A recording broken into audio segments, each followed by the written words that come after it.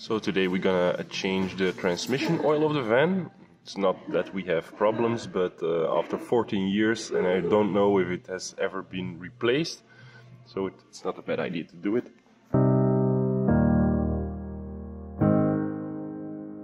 We are Nikki and Gert, a couple from tiny Belgium wanting to explore Europe and beyond.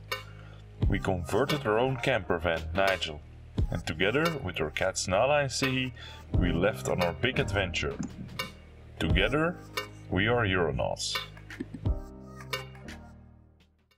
So we have 3 liters of 75W90, and then the filler hole is located. I found it, so this is it.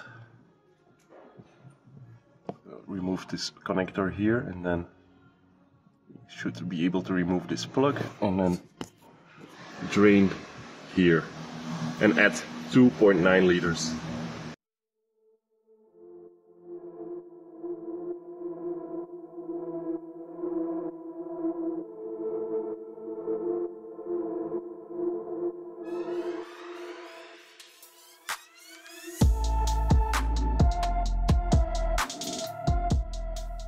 So this is the drain plug, and there is a magnet on top of it to catch all the metal shavings. So these are all the metal shavings that have come off the gearbox in the time. So I think it's not too bad, but the oil was definitely ready for a change.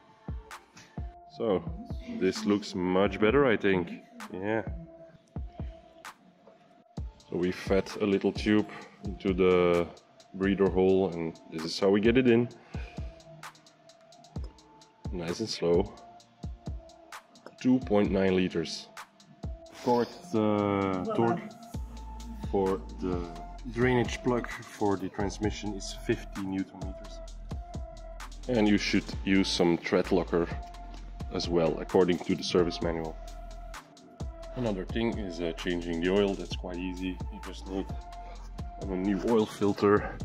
This is quite handy to remove the oil plug. It's just an Allen key, 12 millimeters, and this is also handy. So this is to get a grip on the oil filter and get it loose quite easily. And of course we have new oil.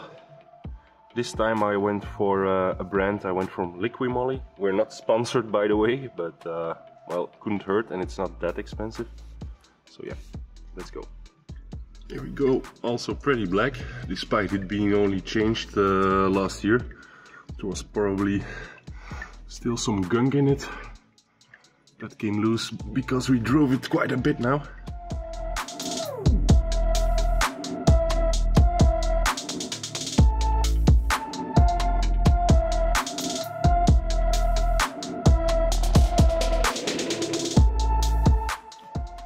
So motor oil, quite black, and then this is the transaxle oil or transmission oil. Also not what it should be. It's very dark, and as you can see, this is supposed to be 5 liters, and I think only 2 came out. So it's probably not a bad call to change this. So we just poured the oil into this big ass. Now we're gonna check the oil level first. Alright, so this is the dipstick. It's a bit above the max, but should be fine.